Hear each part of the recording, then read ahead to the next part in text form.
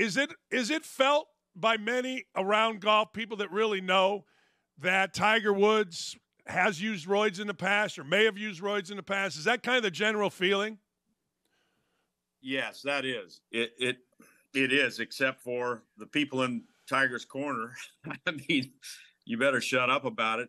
Nobody has ever gone out like that. Nobody's ever really said that like I'm saying it right now, but there's just no doubt. And I would say it about 80 or 90% of the people out there know that, something ain't right. Okay. But look, let's get to some of the other good stuff that happened this week. I mean, what were your feelings on the Masters overall? I'm just curious. Well, I want to know your feelings. I like the fact, I'll tell you mine.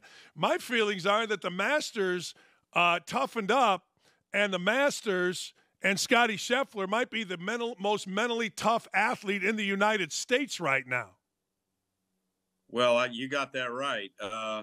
That golf course was as hard as I've ever seen it, and I think it was over the edge on, definitely on Saturday. But it seemed like, Scottie made chumps out of everybody. I mean, he won by 4 shots, and it seemed like everybody, out there, when they got a shot at it, they'd make a double bogey. I mean, Max Homa making a double, Colin Morikawa. I mean, it was a 4-way tie, with 9-10 holes to go, and Scottie wins by 4. He put on the afterburners yesterday and showed us, what he's made of. And it seemed like every time, Dan, that he was stressed, like yesterday after he made, like on Saturday after he made a double bogey on the 10th hole, he put it on the afterburners and made 4 birdies coming in.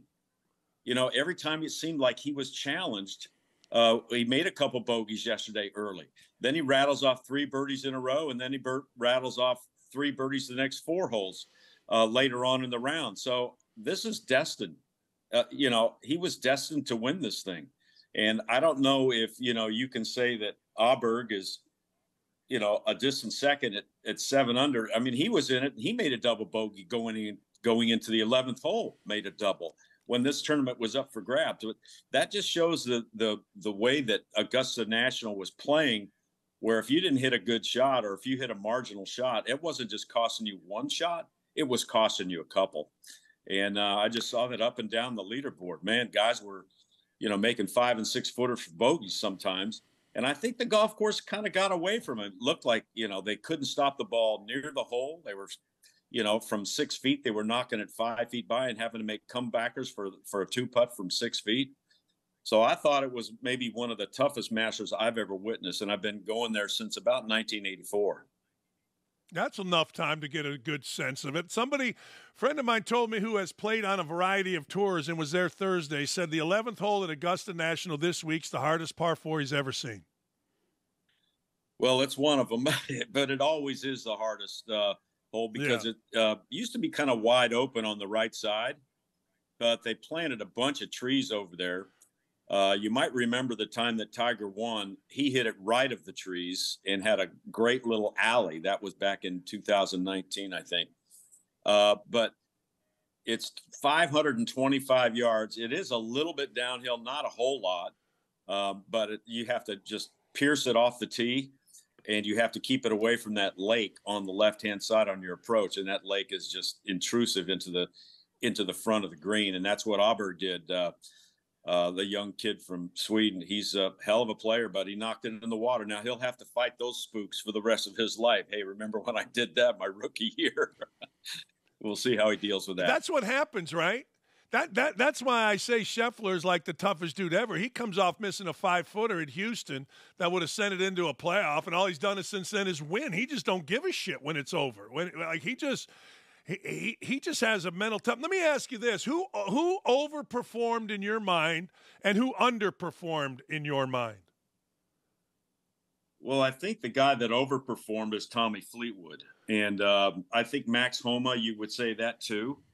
I mean, Max Homa has always been a pretty good player, but he's a lot of people have said, he's one of the best 5 in the world, and I'm thinking, where do they get that? A lot of people on the Max Homa train, maybe if they went to UC Berkeley or something. So I think Max Homa overperformed, even though he went really dry. I went in rounds 2 and 3 with making birdies. He was hitting the ball just about as good, if not better, than anybody. Tommy Fleetwood had what we call a backdoor top 5. He shot a really good score yesterday. Why he hasn't won on the PGA Tour is a mystery to me, but he hasn't yet. So I would say a 3rd place finish for him. That's pretty good for Tommy Fleetwood. Maybe he can build on that. But Colin Morikawa, people think that he's an overachiever too, but yeah, he is. But he's a guy that should be on that leaderboard. And again, if he hadn't made 2 double bogeys yesterday, one on 9 and one on 11, he might have been a little bit closer to the head man, Scotty Scheffler. I coached college basketball for a long time, and I used to call guys that were really talented but didn't get a win for you good enough to get you fired. I'm watching Max Homa. Is Max Homa like an uber-talented guy that eventually will break through in majors? Yeah, at the right major, I think he could. He's challenged with his distance a little bit. He's not the super long like Aberg and Scotty Scheffler and some of the John Rahm and players of that ilk. But he can get it done on a certain type of golf course. He was kind of lucky that Augusta played a lot shorter than it has in the past. It was a lot drier and firmer. So his lack of distance compared to the big boys wasn't as pronounced. So I really have a lot of faith in Max Homa. I honestly do. He's won the LA Open. He's won a couple of other really good tournaments. Usually if a guy's got the stones to win the LA Open, I mean, he's pretty strong. That's a great test of golf at Riviera. So, maybe this is the first of things to come for Max Homa because he hasn't done well in majors in the past. I think he's only got 1 top 10 in his whole life. Where are you at, Mark, with LIV preparing you or not preparing you for tournaments like that?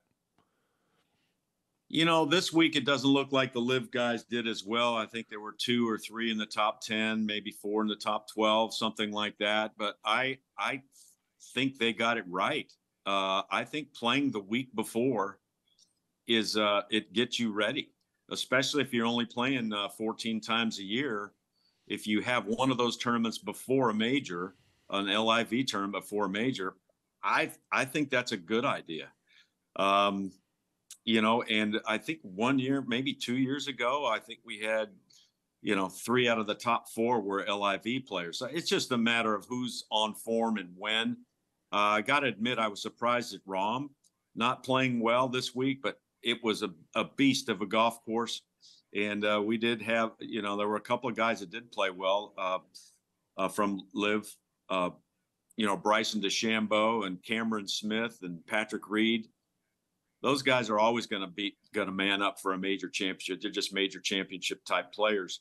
So, I think this year was kind of an anomaly that nobody was in the top 5 on the LIV tour. Maybe there was a guy in the top 6, but anyway, it just works out that way sometimes. There were only 13 LIV players there this week out of 89 field of 89. Where are you at with that? Are they ever going to come together? What do you see 5 years from now? What do you see happening between the 2 tours? There has to be some sort of a peace-giving moment, I think. And I think the tour played it absolutely incorrectly by stonewalling with the powers that be on the LIV. And because they stonewalled, they paid. They've got the big bank account at LIV. So they lost some of their great players because here's what I think. And look, I'm still a member of the PGA Tour. Ever since 1977, I played 18 years out there, played 2 years internationally. And I love the tour, but I understand some of the players, the worldwide players, going other places. I honestly do. Golf is mainly played in America, I would say, for the basic fan, but it doesn't live here. I mean, it just doesn't live here. I mean, they play in South Africa, Australia, the Eastern Seaboard, the Asian coast. I mean, everywhere they play. And I think that LIV is a good option for a lot of players. I honestly do. Cam Smith, when he left, and John Rahm, I don't blame those guys. It's hundreds of millions of dollars. It's life-changing, and they can still play in majors. But I think that the majors are unfair in blocking more LIV players, like Taylor Gooch. Taylor Gooch, everybody knows, is a great player. And for them to keep him out of the U.S. Open last year was absurd. They made a special rule to keep him out. They're making it tougher and tougher for LIV guys to get in there. I mean, Dustin Johnson's going to be able to play in the Masters every year. So will Patrick Reed. So will John Rahm. They're going to be LIV players, right? But because they won the Masters, they'll get in every year. And outside of that, it's hard for them to get points to stay up on the top of the world golf rankings, because they're not giving them ranking points at LIV, and they're not letting them play in any other tournaments except for the Asian Tour. So it's going to be pretty tough for these guys to get way up on the world golf rankings. Mark, last thing, I want to go back to Scotty Scheffler. How good is he historically, or is it yet to be seen? Boy, it's pretty good what he's doing so far, don't you think? I mean, if he keeps this up, I mean, this is crazy what he's doing. This is Tiger kind of stuff. And, we're looking at a guy get it done a different way. His feet are all over the place. He hardly ever turns the ball right to left. He got this kind of hang on fade out there, but he's so strong and powerful that he can beat that fade. The fade is kind of like not a distance shot, but he carries it so damn far, and he's so big and strong. Man, it's quite a lethal combination that he's got. Now, he did have a little bit of a spell with his putting, I want to say, for about a year, but it's hard to stay a great putter for forever. I mean, you're going to have your off years and your off weeks or your off months, but sometimes it helps. Sometimes you say, okay, I think now I understand my stroke a little bit better. Obviously he's gotten it together, because he looked pretty solid to me the last 4 out of 5 weeks. So yeah. I think, the best is yet to come for him, and that's kind of scary, isn't it, Dan?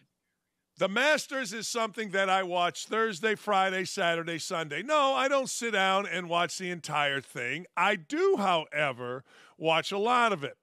And the other day, it was Saturday, I happened to play golf with my wife, do a bunch of stuff. Or maybe it was before I played golf with my wife and did a bunch of stuff. I can't remember. But I was sitting down and I was watching Tiger Woods, because on ESPN Plus, they have featured pairings. Woods was one of the pairings. And I'm watching him, and I don't know, gets a birdie. Wow, what's going to happen here? Next thing you know, like double, then a bogey, then another double, then another bogey. And the man looked cooked. So the guy broadcasting is a man named Billy Kratzert, who I know. He's from Indiana. So I text Billy. I go, Billy, get Tiger Woods' ass off my screen. And he laughs because he knows I'm kidding, because I like Tiger, else I wouldn't be watching. But he did say, boy, oh boy, is he dealing with a lot physically. And this goes back to what I said last Friday. I'm watching Tiger Woods on Thursday, and he looked miserable. I don't mean a little miserable. I mean miserable. Now, he looked jacked. He looked ripped. The upper body looked like something out of a fitness magazine. A 48-year-old man is not supposed to look like that. His last name is Dakich, and I did not look like that. But Tiger Woods shot himself a sassy little plus 16. Tiger Woods dropped a 77 on Sunday, which actually was 5 strokes better than what he had done on Saturday. See, here's the deal. Isaiah Thomas, not the little Isaiah Thomas, the good Isaiah Thomas, he famously said one time, be nice to the people on your way up, because those are the same people you're going to see on your way down. Well, I guarantee you, back in the day, when Tiger Woods was wearing red on Sunday and crushing souls and winning fans, and women were weeping and men were puffing their chests and fists bumping because Tiger just knocked in a birdie on 16, and Vern said he had never seen anything like it, I guarantee you Tiger Woods looked at the Sandy Lyles, the Ben Crenshaws, the Freddie Couples of the world and snorted. I don't know if that's a snort or a sniff, but it doesn't matter. The hell are those guys still doing out here? I would never do that. Why are they playing, Larry Mize? Why are you out here? That's not right. You're taking up someone's spot. I can see that. I can see most players. Hell, I could see me doing that back in the day. When you're young and dumb and full of never mind, then you have a tendency to think you're invincible. But I'll tell you this, young bucks. Young bucks, I said, not the other word, young bucks. I get a little tongue-tied. Life comes at you fast. My mother famously said life's a dream, and all of a sudden you wake up and you're 60. Well, she actually said 50, but now I'm 60, and it's the same thing. You wake up and you go, son of a biscuit maker, where in the hell did this go?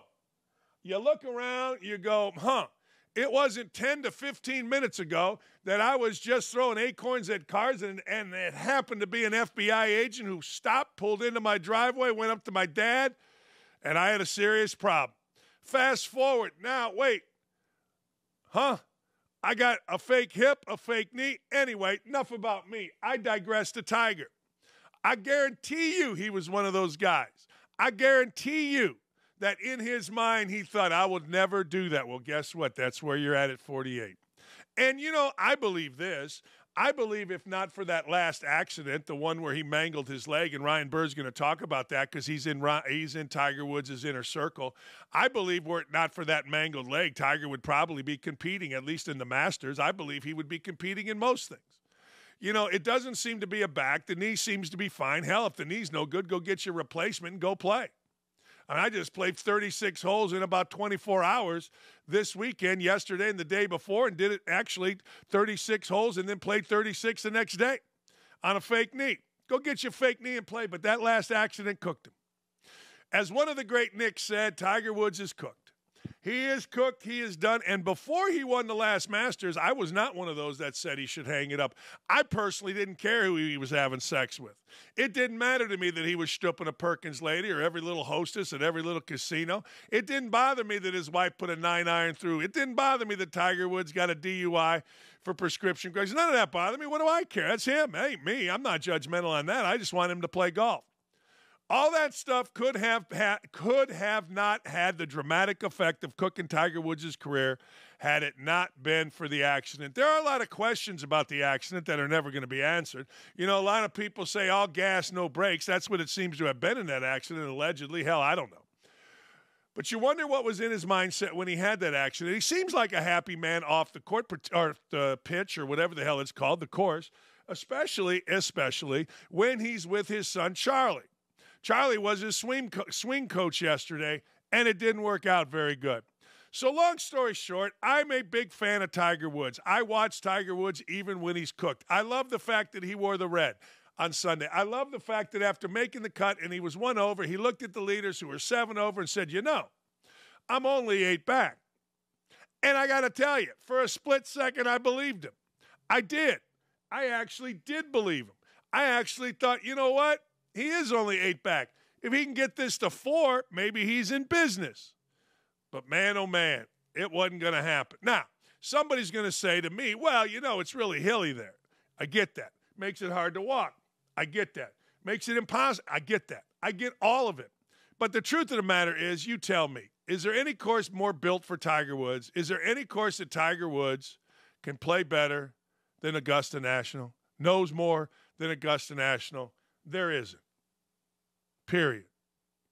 And for him to shoot what he shot, I think he's cooked. That leg ain't getting better. Ryan Burr, who's coming on the show, has told me it is unbelievably mangled. And when you see him in shorts, it's sad, if nothing else. It's very, very sad. Very sad. So at the end of the day, you know what? At the end of the day, Tiger Woods is going to have to figure it out if he wants to be the grand dame, if he wants to be the guy that shows up at events. Does he want to be the guy that just kind of sort of starts the event, hosts the event, maybe built the course that the event is on? Or does he want to keep playing? If he wants to keep playing, got a long way to go. That's all I'm going to say. Got a long way to go. Because I'm not one of those. Like, I'm not one of those that hates seeing older players not play well. I'm not. Like, everybody points to Willie Mays in center field. Yeah, I didn't care about Willie Mays. I didn't know Willie Mays. I didn't know Willie Mays. I was too young. I heard he was great. I saw the catch. I've seen the numbers. He's great. But I didn't know him when he played with the Mets back in the day. I'm a Cub fan. The Mets weren't on TV. We didn't have all these TVs. So I'm not one of those. If Tiger Woods laces him up and goes out and plays, I'll watch. But I know this. He ain't winning. I know this. He ain't going to be on the leaderboard on Sunday. That I know. And that got confirmed to me. That very much got confirmed to me this weekend. And I'm not happy about it. But I do say this. You young guys, life comes at you fast. Very fast. My Masters reaction, let me give it to you. Scotty Scheffler may be the nicest, best dude ever. Like, I'm watching Scotty Scheffler, and I'm thinking, what a dude. Now, here's the other part of it to me. Scotty Scheffler may be the toughest dude ever. Scotty Scheffler, well, not ever, current. Tiger Woods was as tough as they come. You get what I'm saying here. Can you imagine the pressure guys are under, walking down a fairway, in the lead for 18 holes? You got to maintain it. You lose the lead. 4 people are tied at 6. What do? You go get 3 straight birdies. Look, that's toughness.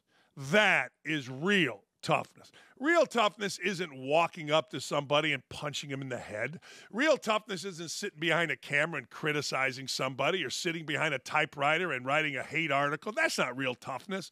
That's just a job. Or sometimes that's just cowardice. Real toughness is for 4 hours, every shot, can't miss one, with the expectations of the world on you. I'll go back to Tiger Woods. See, Tiger Woods was the toughest athlete there is. Why is Tiger Woods the toughest athlete there is? Because every time he played, everybody expected him to win. Period.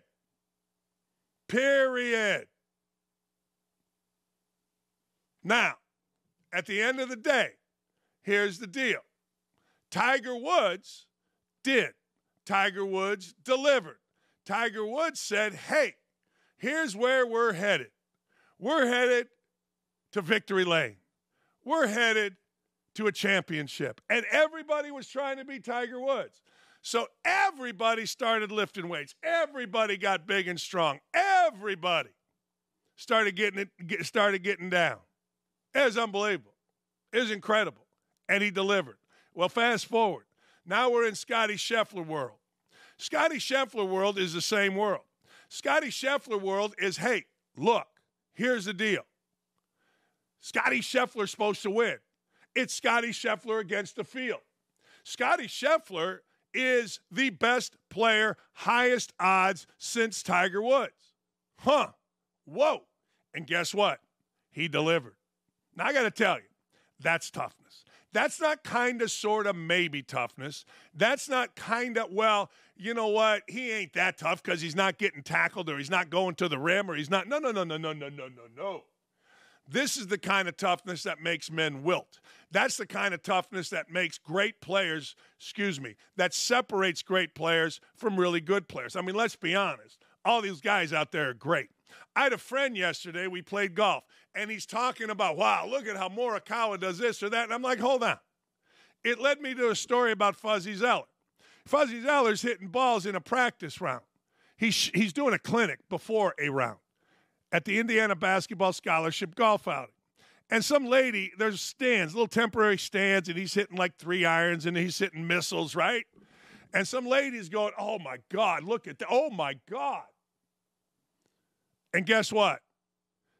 Fuzzy Zeller looks at her and says, lady, I'm the U.S. Open champ. What do you expect, ground balls? No, we don't expect ground balls. But when the expectations are so high and we deliver, the one thing I don't want to do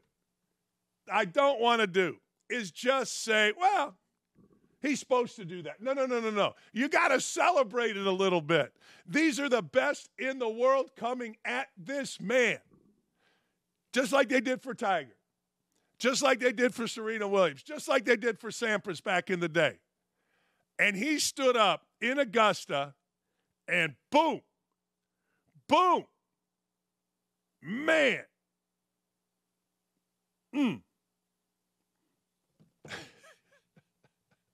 It's unbelievable. I like it. I like it a lot. It's fantastic. And you know what? It's got to be celebrated. Too often, we don't celebrate. Too often, we don't say, hey, look, that's greatness. And we got to watch it. 3 birdies in a row when it's tied. Think about that. Here they come.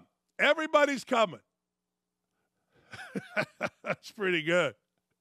No, it's really good.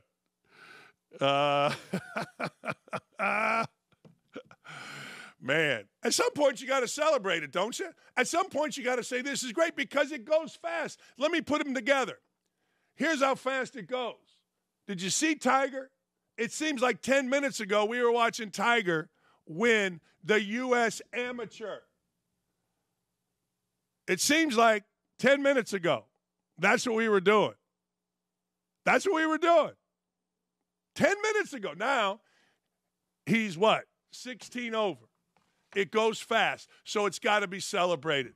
I remember saying to people, I will watch Tiger Woods because he's tougher than any athlete that there is.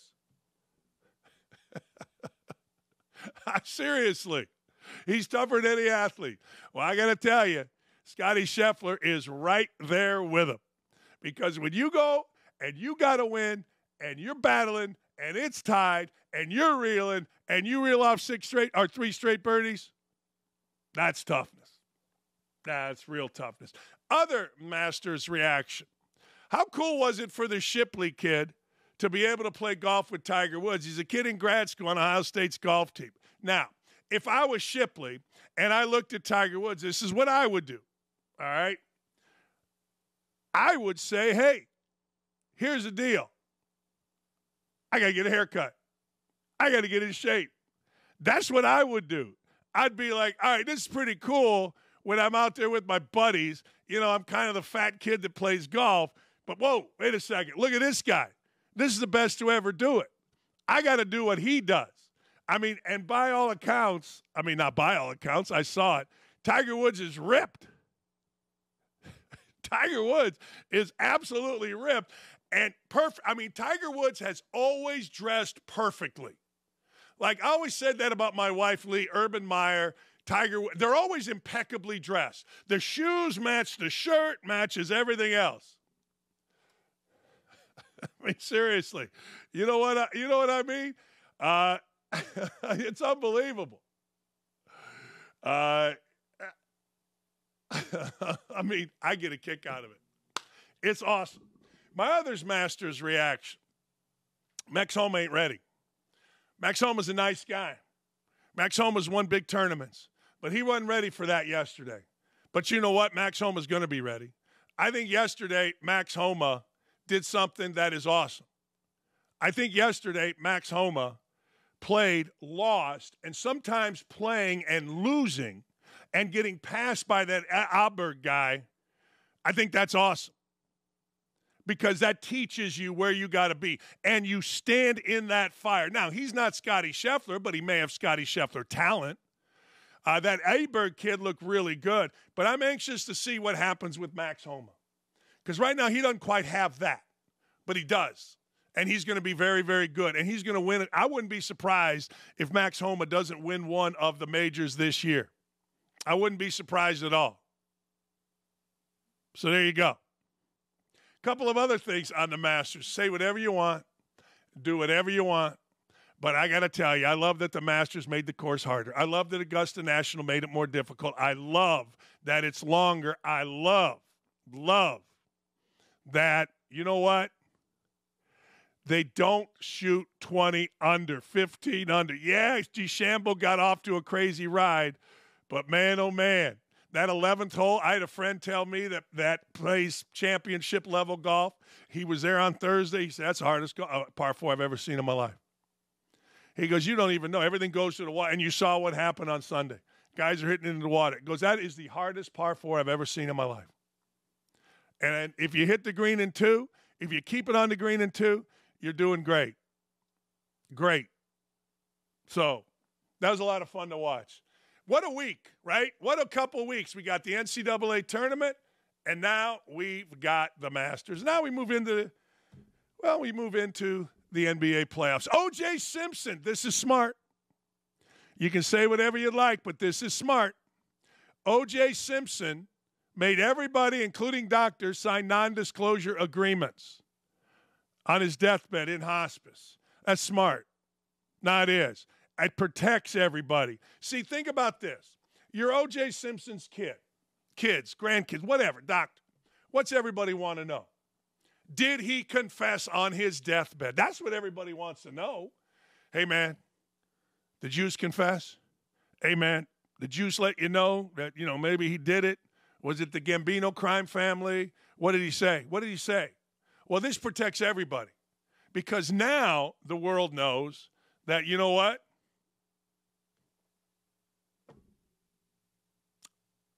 I can't talk. I have got a non-disclosure. That's right. I got a non-disclosure. And that non-disclosure, I can't break it. I'm not paying a ton of money. No. So everybody now knows. So they will not be hounded. See, many people think the non-disclosure is so nobody will tell. See, in my world, that's pretty smart. O.J. Simpson and his attorneys had to know that once O.J. Simpson passed away, nobody knew who he was. Everybody was going to ask, did he do it? Did he do it? Did he tell you he did it? And O.J. and his lawyers protected everybody. I got an NDA, man. Well, did he tell you? I got an NDA. What's wrong? And then people go away. Smart. Very smart. I like Jeremy Schaap's argument. Hey, look, here's the deal.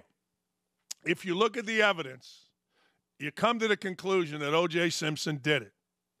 And I've read 3 or 4 different books, including Jeffrey Toobin's book, which was really good on it. And if you're going to believe these books and you're going to believe what's going on, even that the cops were corrupt and all that other stuff that was going on in L.A. at that time, you simply come to the conclusion that O.J. did it. You just do.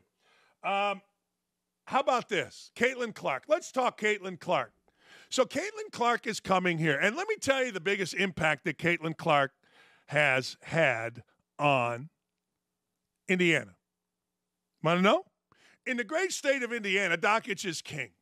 Dakich's show is rising. We started a new one on a new network, and it's rising. Here's what Caitlin Clark's impact is. Lynn Dunn, who's one of my favorite people to talk to, is the general manager, vice president of the Fever, not the Pacers, the Fever. She's starting today, coming on with me weekly. Now, with all due respect to Lynn Dunn and everybody else, I'm not even sure my last year when they were really bad, I even mentioned the Fever. And I'm being serious here. Like, think about summers in Indy. We don't have professional baseball. So you got to mention something.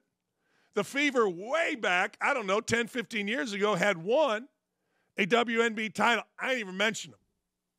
And I'm being a little bit facetious here, right? I am. But here's the bigger issue. 36 of 40 games are going to be on national TV. Last year, Fever, uno. Bigger venues. I want you to think about this for just a second. Bigger venues. Bigger venues. Now think about this. We're moving to bigger venues. In Iowa City alone, listen to this. The women's basketball team, a.k.a. Caitlin Clark, added $82.5 million to the local economy. 82.5. 82. How about that? Now, with all due respect to every other woman out there, women's basketball team, women's basketball program, ain't nobody got the impact of her. And see, downtown Indy right now is a dump. We allowed, because we have a ridiculous mayor who didn't show the night of the riots a few years ago. We've never recovered. I mean, hell, we just had a 12-year-old shoot up the mall, which is right downtown, shooting a bunch of other 17-year-olds. We got a prosecutor, which is how I'm going to get out of jury duty, by the way. We have a prosecutor that says, well, you're okay. No bail. Let's go. It's corrupt as hell. Shootings every night, people taking dumps in the street, all kind of craziness, and it hasn't come back. We need a savior. I would have thought the savior would be Anthony Richardson. I mean, when football's good, downtown is pumping, yo. But that savior, I believe, is going to be none other than Caitlin Clark. Caitlin Clark is going to come in here, and she's going to be the biggest star. I don't know if y'all saw this, but she completely knocked it out on Saturday Night Live. She did. Now, that makes her an even bigger star. You could argue right now in the world of women's sports, the biggest star is Caitlin Clark, because I would say who's number 2? I mean, we really don't have a Serena Williams in tennis anymore. We don't have a Tiger. Oh, well, Tiger Woods a man. We really don't have a professional women's golfer. We don't really have anybody else in the WNBA. I mean, Angel Reese will have a little bit of a niche. Certainly, Juju Watkins will have a niche, but nobody's got the cachet nationwide that Caitlin Clark has, and she's coming to India. I'll tell you what Lynn Dunn told me. I had her on the air a week or so ago. I said, okay, who you drafting? She can't say who you're drafting, but what she did say was, hey, Dan, and she's got the greatest voice ever. Hey, Dan, let me put it to you this way. Season tickets are selling out, and most of them are from Iowa area codes. See, Iowa isn't that stupid far from Indy. When I would drive from Indy to Iowa City, it's about 5 hours. Now, you got to go through Indiana. You got to go through Iowa. You got to get into Iowa, and then there you go. It's all highway. It's an easy drive. If you live in Illinois, which is closer, obviously, and, well, you like Caitlin Clark, it's an easy drive. People in the great city of Indianapolis will come out to the games. Now, here's the deal. Yes, Indiana is a basketball state. Yes, we pride ourselves on loving hoops, but no. The Pacers last year or 2 years ago, I can't remember which one, were last in the NBA in attendance. See, we'll watch hoops, but it's got to be good hoops. It's got to be legit hoops. We're not great for like the Big Ten versus ACC All-Star game. We haven't been great for the Fever, except for the year that they won. But Caitlin Clark's first game here at Gainbridge Fieldhouse, which, by the way, she already has a sponsorship for. She is a representative or sponsored by, however you want to put it, of Gainbridge. So that's already happening. So if you think the Fever are drafting anybody else, you must be crazy. Long story short, Caitlin Clark's opening game here is going to be like Nicholson and Diane Cannon and MJ, Michael Jackson, and the rest showing up at Showtime in L.A. Now, I invite them if they want to go fishing out here on my lake. I'll invite the biggest stars in Hollywood to come out. Hell, I'll let them Airbnb my house, but they're going to have to pay through the schnoz. But that's what it's going to be here. It's going to be the biggest show in the country when Caitlin Clark opens it up. And here's what's also happening in the WNBA. The WNBA are moving games. Now think about this. The WNBA are moving games to accommodate Caitlin Clark. Now, what do you think is going to happen? What do you think is going to happen? I think that what's going to happen is because Lynn Dunn and all are very smart, very, very smart, I think Caitlin Clark is going to have a damn team around her full of people that she likes, people that are good enough, but she's going to have a group around her that isn't going to be the pains in the ass, the lesbian thing that causes problems or gets jealous, or the racial thing. She's not going to have any of that. She's not. What she is going to have is a team built around her, period. That's what she's going to have because Lynn Dunn is smart. The Pacers organization are smart. They are. The home opener taking place against the Liberty, and this is already sold out. The cheapest ticket is $70, and that's up in the nosebleed. Let me give you this. Normally, you could walk down the street and get a ticket for a Fever game by going, hey, you got a ticket for the Fever game? Yeah, here you go. You want two? Yeah. Not anymore. Not anymore. The Las Vegas Aces announced they're upgrading their home opener against Clark and the Fever to the T-Mobile Arena because it allows 7,000 more seats. How about that? That's pretty good. 7,000 more seats in an arena in Vegas. She plays in Vegas. She plays nationally, and away you go. How about that? That's pretty good. No, that's really good. So, congratulations to us. We have a savior. Now, if Anthony Ritchson could stay healthy and throw the ball to the right team, our toes would really be tapping. But we'll see. What else we got here today? Oh, yeah, I got the AD at Texas mad at me right now because I said, I guess erroneously, but I was told this, that a kid just went there for $600,000. I think the AD is a guy named Ogden. I could be wrong. I could be. All right?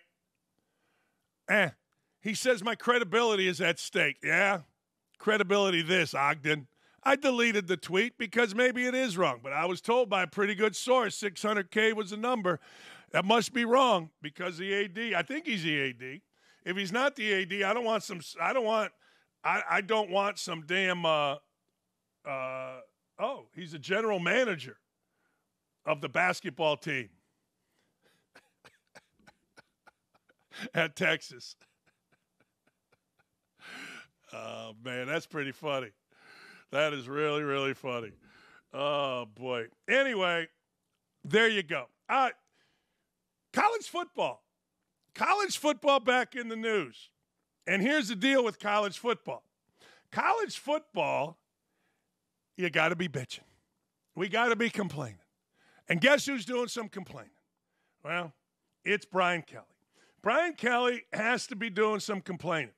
And Brian Kelley is, well, here's his thing. He wants a salary cap. Well, if we had a salary cap, I'd be okay with it. But there's no salary cap. I mean, that's the issue, really. I mean, if we were all operated under the same guidelines, at least we could, okay, this is what we got. But that's really the biggest issue. Oh, he's right as hell. He's right as hell. I mean, he could not be more right. You just get a salary cap, you get some contracts, and away you go. Or you just keep it like it is. That'd be fine, too. But I got to tell you, the salary cap has to be in play. I mean, if you're going to go professional, go be professional. Here's what also he said. But look at the parallels. You're right. I mean, look at Jaden Daniels, Malik Neighbors. They're all looking for that rookie signing bonus. We're out there recruiting seniors in high school. They're looking for that freshman signing bonus. The transfer portal, he's looking for a free agent bonus. And then the guys on your roster, they want retention bonuses. That's it. That's where you're at. That's where we're at right now. Guy leaves Indiana State to go to Texas. He ain't going to Texas for nothing. He ain't leaving Indiana State for nothing. So some guy named Ogden can say whatever the hell some guy named Ogden wants to say, but he ain't going there for nothing. Now, my guess is the people at Texas are mad because I gave a big number. And that big number probably offended some of the other guys. I deleted the tweet because my son, who's in coaching, is like, Dad, you got to delete that. But I don't know. I'm always wondering, is this guy Ogden, who's like a general manager in charge of whatever at University of Texas, mad because the number that I put out there made his other players go, what? Huh? We got a problem? Or is old Ogden being honest? Is old Ogden being like, hey, that ain't right? Now, I don't know who the hell Chris Ogden is. I don't give a shit who Chris Ogden is. But he didn't go to Texas for nothing. And they ain't mad about me saying that he got paid because everybody gets paid. They're mad because the number's too high. And that drives up the damn cost of others. Who they crapping? They ain't crapping nobody. They ain't crapping me. I get a kick out of the old college coaches now. Chris Ogden of Texas. Listen to this text I got. So Chris Ogden is telling me about, wow, Chris Ogden here at Texas. I was calling to chat regarding your recent tweet. Your information 100% wrong. Happy to chat, but didn't want your credibility to ride on it. Oh, man. Oh, man. I get a kick out of these fat coaches that think there's something, that sit around. They're just mad because I said a too high number. That's all. That's all. Man. So I'll text him back. Don't know who you are, but my credibility's just fine. And we'll see what happens. Some fat-ass general manager in charge of what? The worst coaching staff in America at Texas, which they are. I watched them play. Damn, they ought to be giving money back at that place. Alan Ritchson is Reacher. And I got to tell you, Reacher is a really good show. He's not the greatest actor, but he's perfect for that role. He's a big, strong dude, all that kind of stuff. And, you know, the truth of the matter is, this show's really good. It's one of those shows where you go, hey, I got to watch the next one. I got to watch the next one. That's how I am with it. Well, Alan Reacher came out against the police last week. He said this. He said, hey, police are killing people and getting away with it all the time. What? That's what he said. Police are killing people all the time and getting away with it. Wow. That's interesting. I don't think that's true. Police aren't happy. Police are saying this. While Mr. Alan Ritchson gets his face and forehead powdered on set, our officers are out doing a job. This is awesome. He doesn't have the courage to do. While he gets to hear loud pops and have blanks fired at him, our officers feel the heat of the bullets as they pierce their skin. There are no take twos or take threes in real life, Mr. Ritchson. We have people who want to kill us, and we play for keeps. Just another useless Hollywood actor, virtual signaling for attention at the expense of brave police officers around this country. Go back to your pampered life and let the heroes handle that. Wow. That, my friends, is an answer. That, my friends, is something that I go, yeah, that's pretty good. That's really good. Like if you're going to give a response to a Hollywood guy, that's the response. You couldn't ask for a bigger response. You couldn't. You know what I'm saying? You couldn't. The idea that some Hollywood dude is mad at the cops is funny as hell to me. The idea that the cops shoot back is funny as hell to me. And they shot back strong. They shot back tough. They shot back with a freaking personal attack. And I got to tell you, I am here for it. I am. I am here for all of that. I am here for the FOP firing on everybody. The FOP here at Indy, Rick Snyder, is pissed off at what's happening with cops. Pissed off. And I don't blame him. I don't. But the truth of the matter is, I don't think that we should all sit back and take it. I don't think so. That's not what we should do. We should fire back.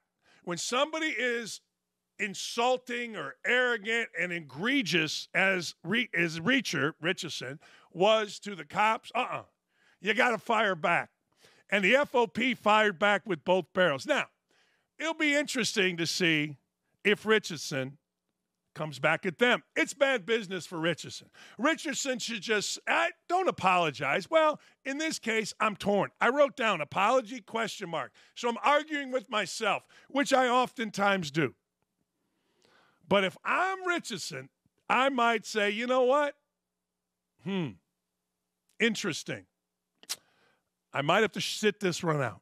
I might have to just hope this goes away. Or I might have to apologize. I'm not sure the right route. But, you know what? At the end of the day, actors do need to shut the hell up when it comes to the real world. I think we've had enough. Don't you?